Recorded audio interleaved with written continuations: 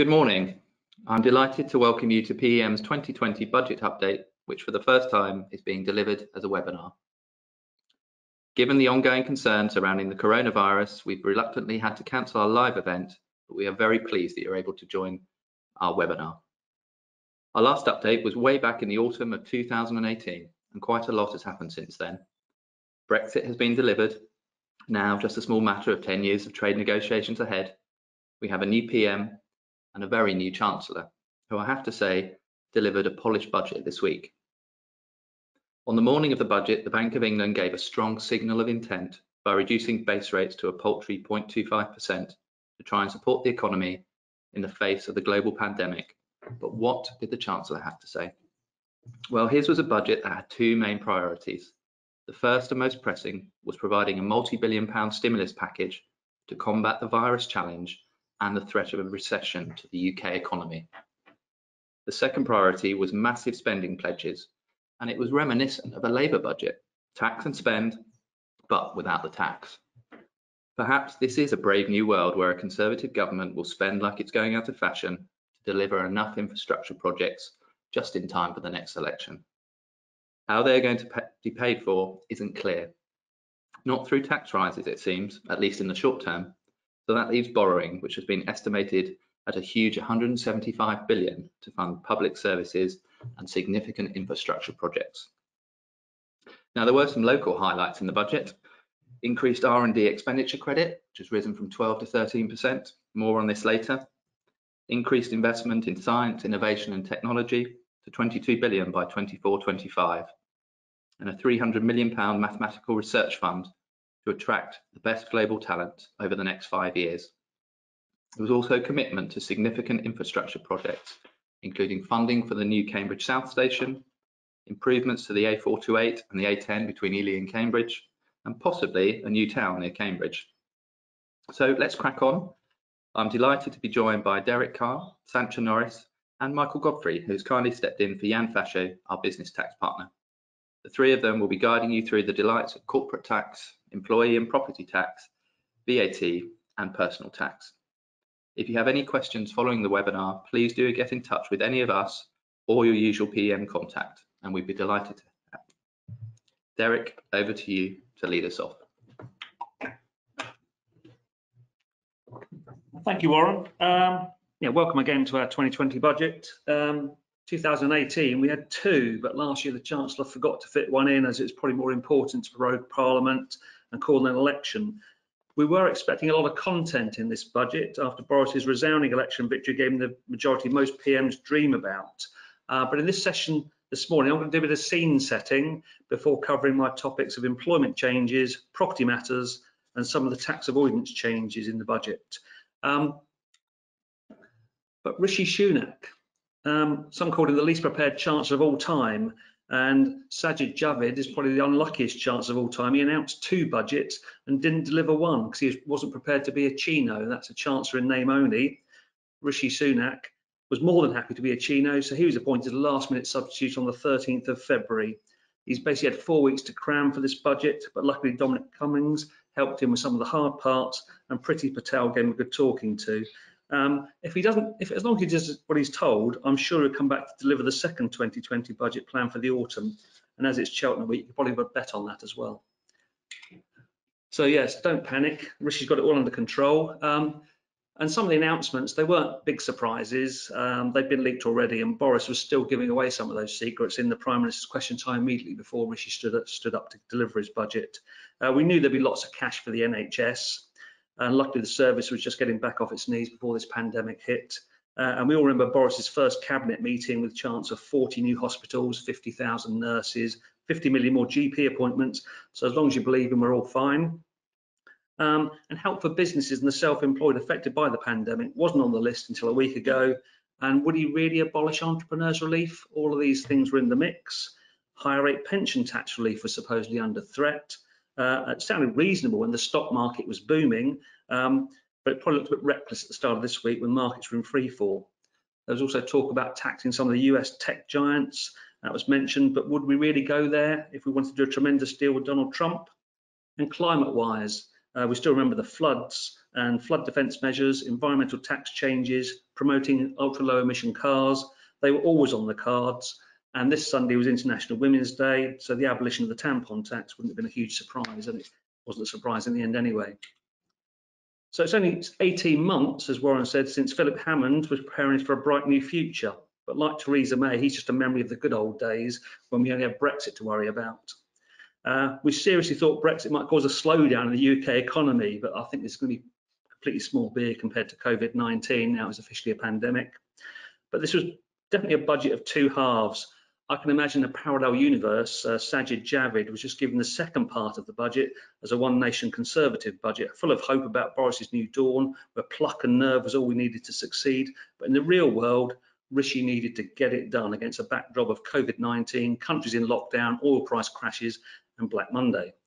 And at the same time, deliver on those election promises, levelling up across the country to rebalance wealth, pay off to the Labour voters up north, prepare for Brexit trade negotiations, rebuilding Britain's infrastructure, and of course, more police, hospitals, nurses, and GP appointments.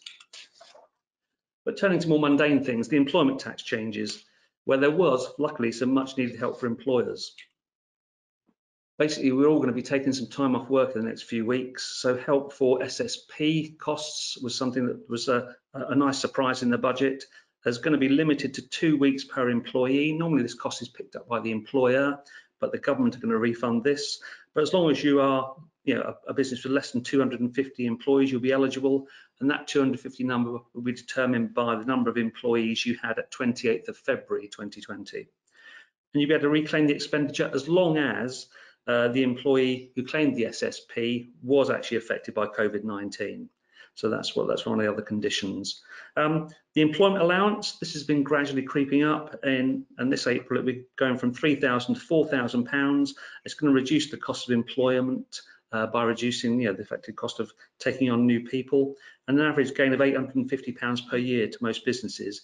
And there will be 65,000 businesses completely out of paying national insurance. And as I say, it's something which the government have been focusing on, trying to get more people into work.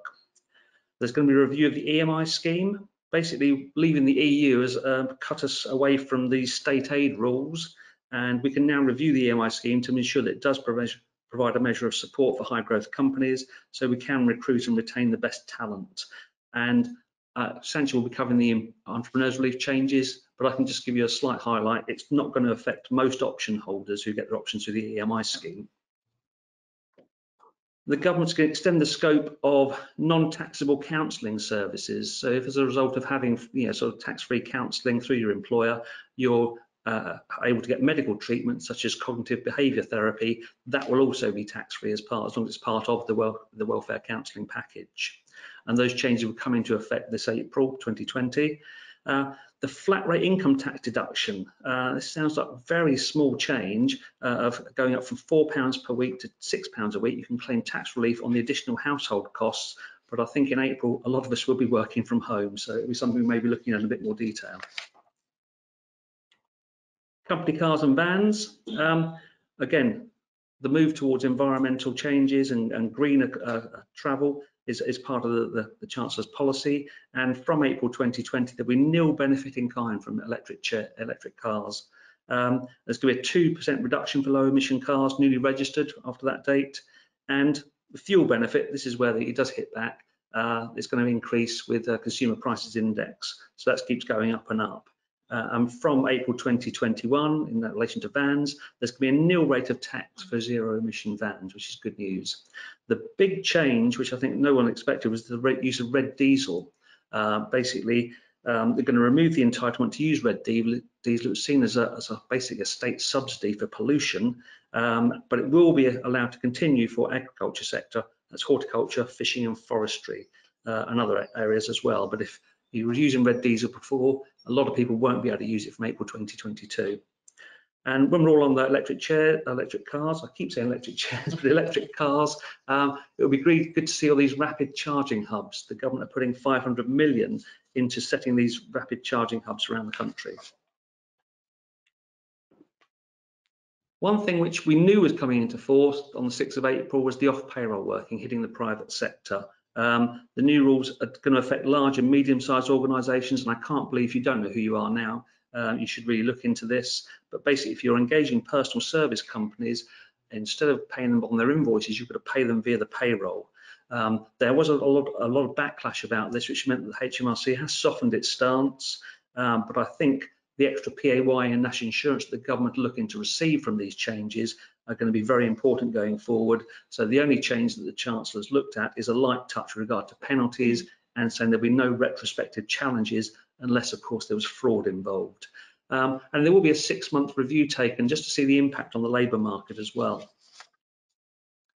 Turning to property, there were quite a number of property matters included in the budget, and again, some help for businesses, especially in relation to business rates. So if you're in the retail sector, you run a pub or you run a local newspaper, then you should look into the detail. There will be some relief in relation to your business rates. And perhaps the most fundamental announcement was the actual review of the whole business rate system. Basically, this is going to be reporting in the autumn, and I say it is a time that this old-fashioned system is basically overhauled and changed. So it'd be good to see what comes out of that review. There's going to be a special SDLT charge. This comes in April 2021. We haven't got all the details of this, but basically it's going to be a 2% additional surcharge on UK residential property if it's been purchased by non-resident purchasers. So if you've been in the UK for less than 183 days, you're going to be non-resident. So you should pay an extra 2% when you buy UK residential property. There's going to be complex rules for different classes of purchaser, if you're a company, a partnership, or an individual, but we haven't seen the detail, but it's something to look out for if you are advising individuals who are coming to the UK to purchase property. A few more changes. VAT on the domestic reverse charge. This was something, there's an element of fraud was happening basically. People were charging VAT for work that were done and never paying it over to HMRC. They were just going missing. So basically in this system now, which is going to come in place from 1st of October 2020, it's the customer that accounts for the VAT rather than the supplier. So it's going to be something which obviously combat fraud and stop people absconding with VAT that should go into the government coffers. Glad to see there's some changes in these cladding on tower blocks. The government are putting a lot of money into this to get this unsafe cladding removed, finally, and there's going to be more affordable houses. 12 billion settlement been put into that to encourage local authorities to start building. You know, we've had 30 years since we were building council houses. Perhaps it's time for the cycle to restart and these housing programs to really take off. And also, how's that going to happen for developers? There's going to be a 21st century planning system promised by the Chancellor. More news from the Housing Minister, but we'll see the detail when it arrives. Finally, on tax avoidance, and it's worth saying, since 2010, the government have protected over £200 billion worth of tax that would otherwise have gone unpaid. And the changes announced by Rishi Sunak in the budget this week is going to tackle more forms of tax avoidance, evasion and non-compliance, which should raise another 4.7 billion between now and 24-25. And the way they're going to do that is by clamping down on abuse.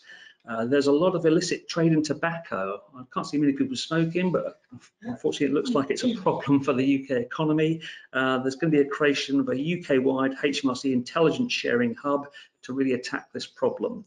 Similarly, in the construction industry, there are abuses going on where non-compliant businesses are using the CIS scheme to actually claim tax refunds they're not entitled to.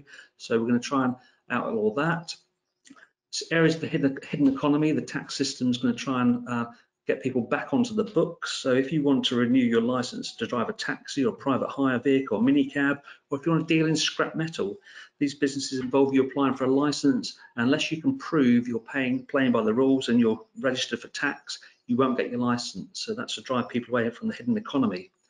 And HMRC is getting more resources in terms of more compliance officers, new technology, and this investment should bring another 4.4 billion of tax revenue up to 24-25 by additional compliance and better debt collection.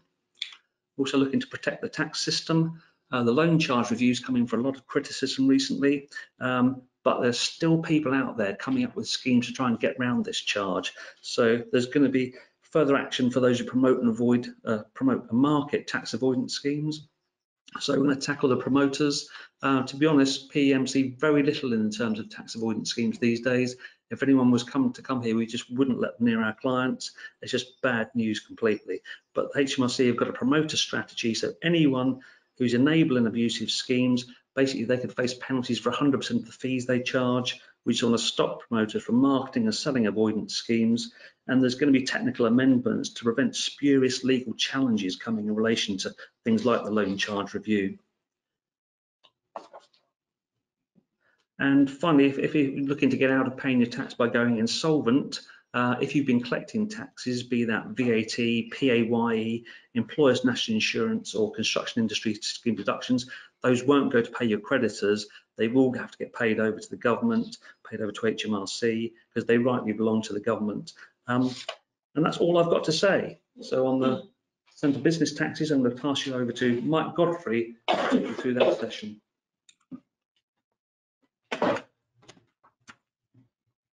So thank you, Derek. Now, while it was clear that the budget was looking to stabilise the nation in light of the coronavirus pandemic, there are still things in there for businesses to take note of. Unsurprisingly, we knew a lot of what was coming, but there was also a little that we didn't. And in this section of the presentation, I will look at the main points that will impact businesses in our region and beyond. So first things first, the reduction of the corporation tax rate. As promised, the Chancellor has reversed the reduction of the CT rate to 17%, which was to be enacted from April 2020. So it now remains at 19%. This is still the lowest main rate of tax in the G10 to 20. We knew it was coming, but this budget does confirm it, and it's going to go some way to help Boris find the missing millions for the NHS. R&D. So there was a lot of talk from the Chancellor about the government promoting innovation across all sectors, especially in medicine. He wants the UK to invest in ideas. As Warren said earlier, he wants to increase investment in this area dramatically through funding for R&D. There's 22 billion promised in total and specific amounts available for universities nationwide. R&D and innovation is always a big area of interest for us at PEM. In and around Cambridge, there are plenty of companies that are undertaking R&D in all areas, but there's only been minor changes to the R&D regime through this budget. The first and probably the biggest change is the increase in the RDEC from 12 to 13%.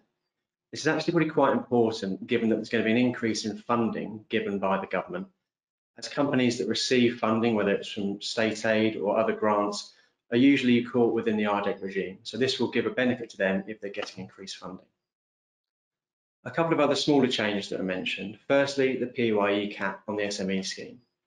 So this was seen as an anti-avoidance measure, but HMRC is still consulting on it because they think that it ultimately, at the moment, it's targeted so that it's not going to probably get the right result they're looking for. So HMRC are postponing this for a further year to take further consultation to make sure that it actually captures the people they're trying to catch through anti-abuse and anti-avoidance. There's also consultation on cloud computing under the SME scheme and RDEC scheme for qualifying costs and whether it should be included at all. Currently, a lot of businesses use cloud computing, things like Amazon Web Services, etc., that really can be a powerful tool for them and a cost-effective tool for undertaking R&D work. But currently, those costs are not covered by the existing qualifying cost regime. It'll be interesting to see how this consultation progresses and exactly where this cost will go within the R&D regimes. Capital allowances provide tax relief for qualifying capital spend, and they're typically an area where the Chancellor can make big headline-grabbing promises that may only impact a minority of businesses. The example we've got at the moment is the current annual investment allowance, which was £1 million. So that's been £1 million since the 1st of January 2019, and will continue up till 31st December 2020. Within this budget, there's been no mention of a change to AIA, but obviously we've got a potential autumn budget on the horizon where things could change again, and she may look to increase, decrease, or leave it as it's planned to be, going down to £200,000 from 2021. Another change we were expecting was the increase in the flat rate structure and building allowance from 2% to 3% per annum. This is a relatively new tax relief. It's been in place since 29th of October 2018 for new building contracts entered into on or after that date. Effectively, you're going to get relief for all the bricks and mortar costs now of the business, and increasing this to 3% is reducing that from 50 years relief to a 33 and a third year relief. A slightly odd number, but it's what they've gone with. It was made clear in the budget that on top of everything else that we've got going on at the moment, reducing carbon emissions, getting to net zero, etc., is still a target for the government. And a way they can help with this and encourage it is through capital allowances. Obviously, the budget in 2018, it was mentioned that capital allowances on environmentally friendly plant machinery, so enhanced capital allowances, would come to an end from April 2020. That's still the case, and while it's a shame that this beneficial allowance is going, it's unsurprising. There was little take up, it was overly complicated, people just weren't interested when we talked to it. It was hard to get the buy-in. A more successful area for environmentally friendly tax relief is for vehicles, and in particular cars. And Derek's obviously already mentioned on the employment side of things how the benefits are changing for zero emissions cars. Tax relief through companies is changing as well. So cars that are now zero emissions will get 100% first year allowance, whereas previously that was cars with emissions from 0 to 50 grams per kilometre. So this kind of gets rid of all hybrid cars from that 100% first year allowance bracket. Low emission cars are now those from 0 to 50 grams per kilometre CO2, and you'll get 18% writing down allowance on those. Anything above 50 grams is 6% writing down allowance a year. It's clear that the government wants you to buy vehicles that are environmentally friendly, that are zero emission electric cars. So that is the way to go for businesses for tax relief. One area that cropped up that we didn't really see coming was on intangibles. So while it seems like a small change, the intangible asset regime has been really complicated over the years and made more so in recent years. The impact of the proposed changes from 1st July 2020 will be to effectively say that the two regimes we have now are merged into one. All intangible fixed assets that the company acquires or creates after 1st July 2020 will be treated as if they're a new intangible. This means you'll get tax relief as and when you write those assets down through amortization. The main impact of this is through related party acquisitions, which may come around as a result of reconstructions or just transactions between connected companies. Previously, these assets, doesn't matter when you purchase them, these assets were still treated as if they were pre-2002 assets, if that's when they're created. What this now means is that you can undertake a connected party transaction and potentially get tax relief on the acquisition of that asset. As I said, it's very complex. There are going to be several transitional and anti-avoidance clauses put in, and we haven't yet seen the full legislation, which is potentially why this has been enacted from July 2020, to give them time to get it written correctly. So looking through some other measures that were announced, and these were ones that we knew were coming in with effect from April 2020. The first one is the corporate capital loss restriction. So in April 2017, restrictions were put in place for trading losses when they were in excess of £5 million. The same restriction has now been brought in for capital losses. It's important to note that the £5 million limit is a combined loss limit. It's not 5 million for trade losses, 5 million for capital losses. It's a combined loss limit. So you need to be wary of that when looking at how you utilise losses. Another change that came in was the non-resident landlord regime. So non-resident landlord companies were typically taxed under the income tax regime, but from April 2020, this is changing to being brought within the CT regime, effectively bringing them in line with corporate companies in the UK holding property. The main things you need to consider here is the fact that the rules will slightly change. You'll be looking at interest restriction, potentially hybrid mismatch, etc. within these regimes. You'll also need to think about the tax admin for the company. You'll now be brought within the CT regime, so your filing deadlines are 12 months after the year end of the company, tax payment deadline 9 months from the day after the year end. And you'll be taxed at the CT rate, so 19% at the moment and not 20%.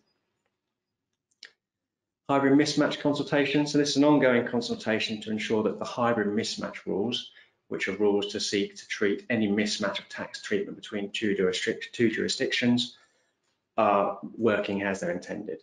So it's still ongoing and we'll see what comes out of this. Something we weren't quite expecting was the large business notification. Effectively now, HMRC are telling you to police yourself. You're going to have to hold your hands up if you think you're going to do anything that HMRC won't like. The definition of a large business is likely to be the same as those for a senior accounting officer, so businesses with over £200 million of turnover, £2 billion of balance sheet assets. The final change, digital services tax. So the government is still pushing forward with this tax. So it's a 2% tax on revenue for digital service providing companies. So the big companies like Google, Amazon, etc. is really trying to target. A lot of other countries have not pushed ahead with this and they're waiting for a global resolution to this, a global solution to come through. And there's one individual who is definitely not happy about the UK still putting this through, and that is the Donald. So moving on to VAT. VAT and e-publications, we didn't necessarily know it was coming in, but it's very welcome. Effectively, the sale of printed matter, books, newspapers, etc., has always been zero rated from day one. The sale of e-publications was standard rated. It's now been brought in line, so the 1st of December 2020, there is no VAT on reading. So you can download on your Kindle to your heart's content and not worry about VAT. Another change was just postponed accounting. So currently VAT is payable on imported goods from outside the EU, and then there is a recovery mechanism, but actually this gives businesses an actual cash flow cost. The proposal from 1st of January 2021 is that, subject to certain conditions, the VAT usually payable at importation will instead be accounted for by the VAT return in the period in which the goods are entered into free circulation. This doesn't just postpone the point at which tax has to be paid, but it also provides the potential to recover the same VAT as input tax. It's a simplification and a boost for business cash flow, so it's good news for businesses from a VAT front. VAT and partial exemption. Any businesses that deal with partial exemption, you know that it's complicated, it can be onerous and time consuming. There's been called for a long time for the rules to be simplified, and consultation is ongoing. So the government is still liaising with stakeholders, but this is actually getting to quite a good stage now where hopefully we should have some resolution, some clear forward guidance, hopefully by the autumn budget, if not over the summer. So that's me now for business tax, and I'm going to pass over to my colleague Chancellor to take you through the impact of the budget on individuals.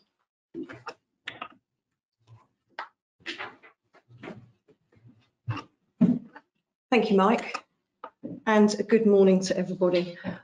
This is Rishi Sunak's world of alliteration. Throughout his budget speech, he used a triad of tried and tested alliterative statements. We thought that we would try and emulate some of these in our presentation. After all, there is no higher form of flattery, and he did deliver a very polished budget. As we progress through the slides, if necessary, I will translate as necessary. But for a Chancellor who had an extremely limited time in which to prepare his budget, this alliteration must have added a couple of hours. I know that from our own experience. So we're going to look today at a number of issues that affect individuals. The random rates roundup, looking at tax rates and thresholds. It is what it says on the tin, so we won't look at it in any detail. A number of issues have been introduced for administration of and alteration and actions. The first point is making tax digital. We've been hearing about making tax digital for individuals and businesses for many years now. It was finally introduced for VAT, and allegedly it might not have been going very well. So before it is introduced for anybody else, the government are going to undertake a full evaluation of the experience the VAT practitioners have had. Whether we'll see it in the future, we do not know. It looks as though it's not very bright for MTD. Some minor changes for LLP returns to bring them in line with everybody else. Allows the Inland Revenue to adjust member individual returns where they believe that the partnership is not operating with a view to making a profit. HMRC automation is bringing HMRC processes up to date. At the moment, an individual, a person, has to issue a tax return or a penalty for it to be upheld by the court. The changes allow automation and a computer to issue a notice. And finally, some breathing space for problem debts.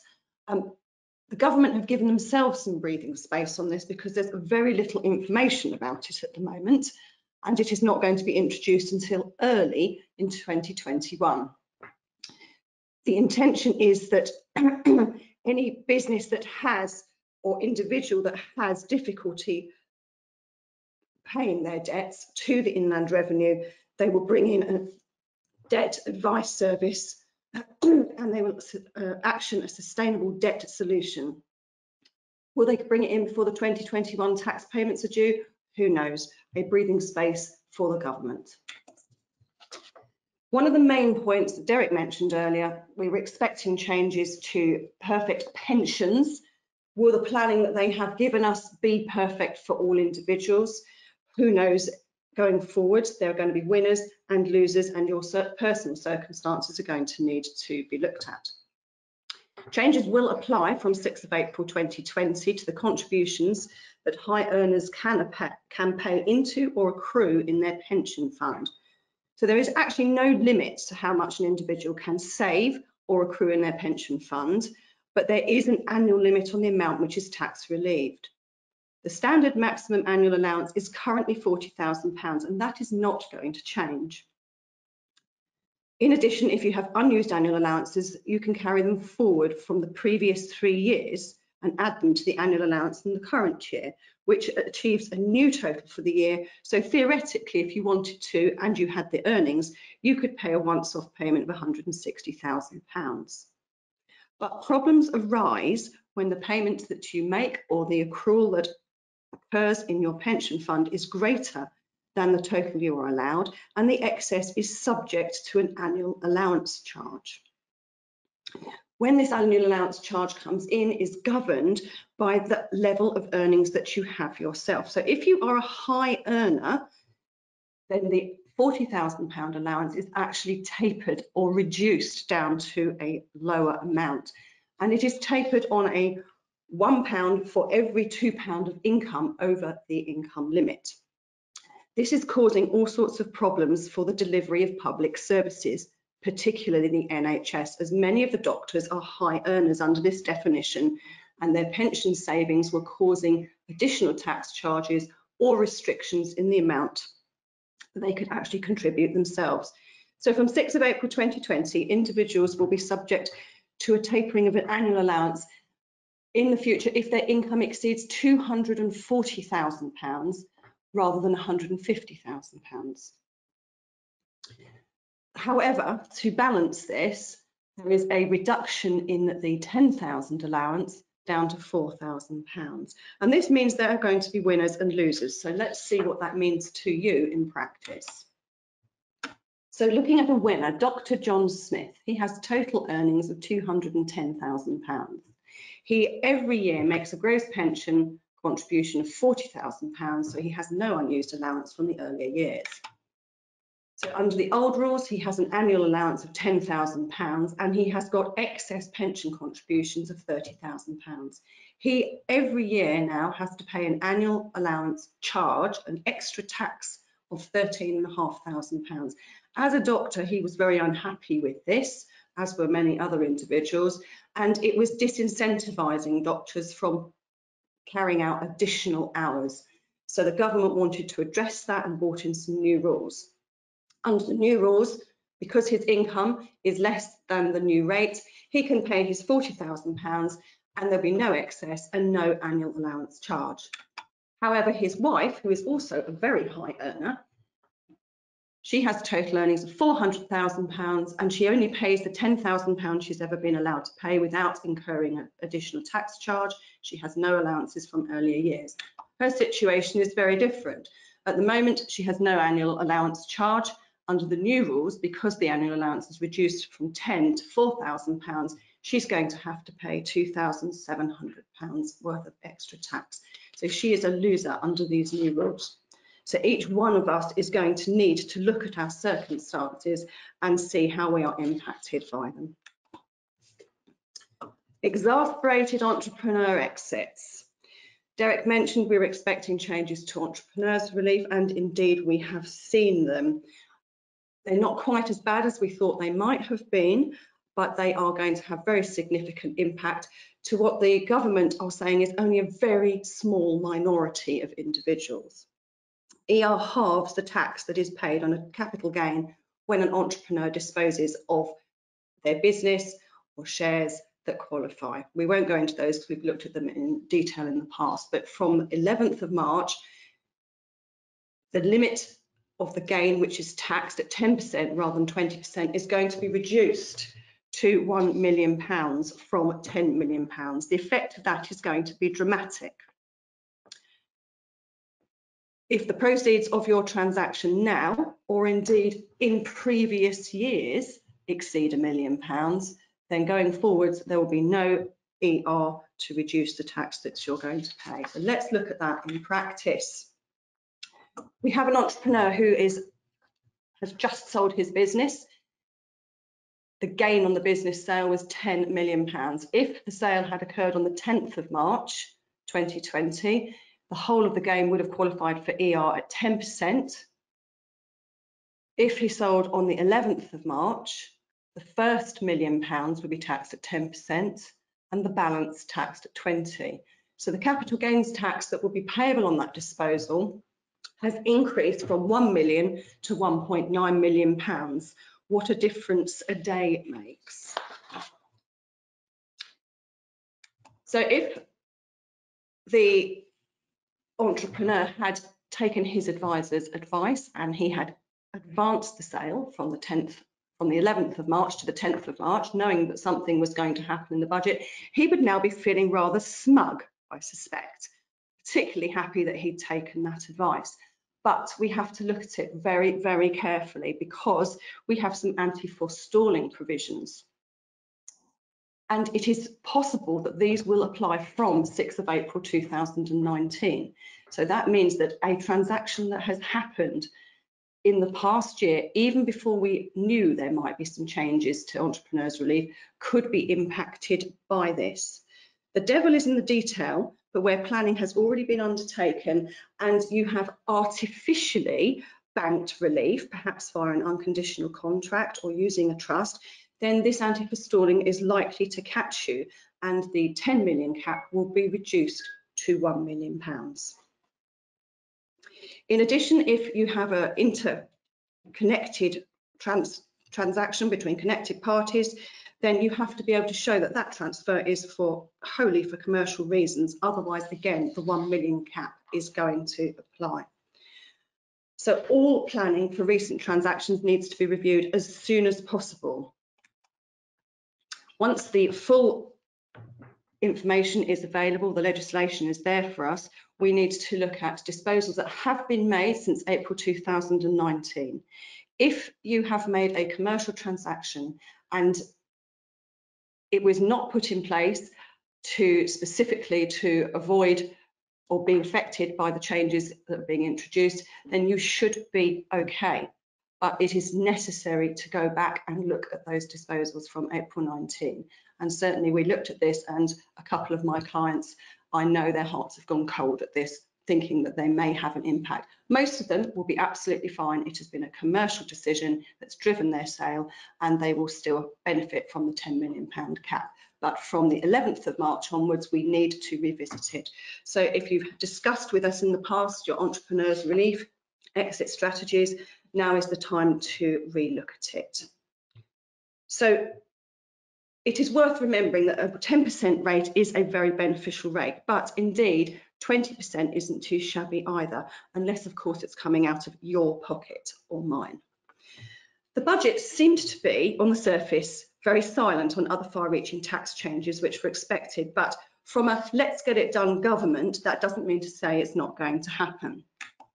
So as a recap, we have some fairly chaotic capital gains tax changes that are being introduced from 6th of April. And this affects the sales of UK residential property. If you are selling your main residence, the lettings relief, if you have let it out in the past, was very valuable at £40,000 per individual making the sale. That from 6th of April is only going to be granted if you shared occupation with your tenant at the time.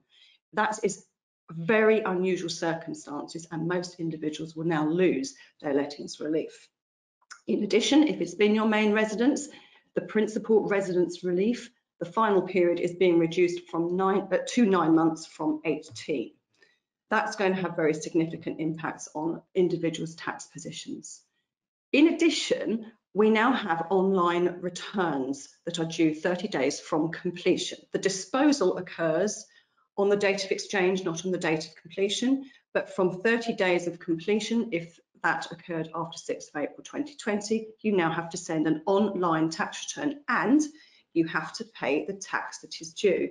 That is very different experience from where we've been in the past. As a trap, the definition of residential property is wide and sometimes a bare piece of land could qualify. So again, let's have a quick look at how this could impact on you. Mr. and Mrs. James are selling their home. Their gain is going to be £400,000. They've actually used it as their main residence for 4 years, and they've let it for 6. They're going to aim for a simultaneous exchange and completion. So on the date they exchange, it will be disposed. If the disposal happens prior to including 5th of April, that gain will be eligible for main residence relief for 4 years and 18 months. It will also be eligible for lettings relief of £80,000. So on the gain of £400,000, the capital gains tax that's payable is only £28,000, and that will not be due until the 31st of January 2021.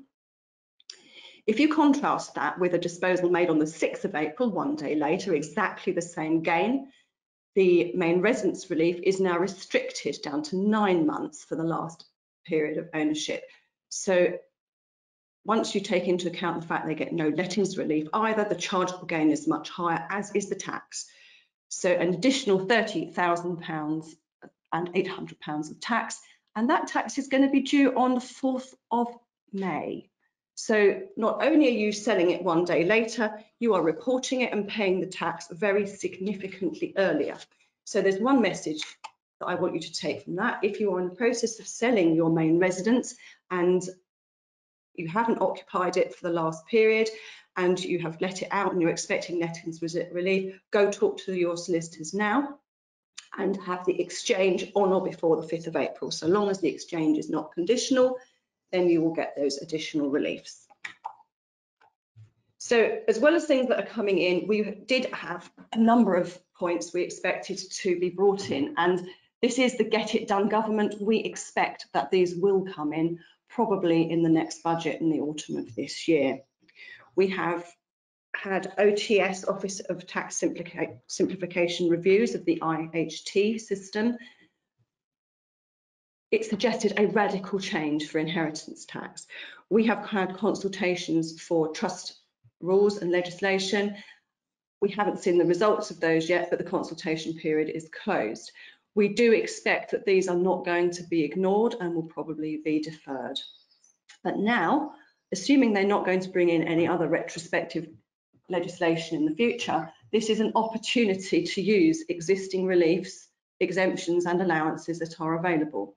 Gifts out of excess income, making a gift which is not capital, so doesn't count for inheritance tax. These are all opportunities that exist for us right now and may not be there in the future. So I'd like to encourage everybody to think about in the next 6 months whether they can benefit from these.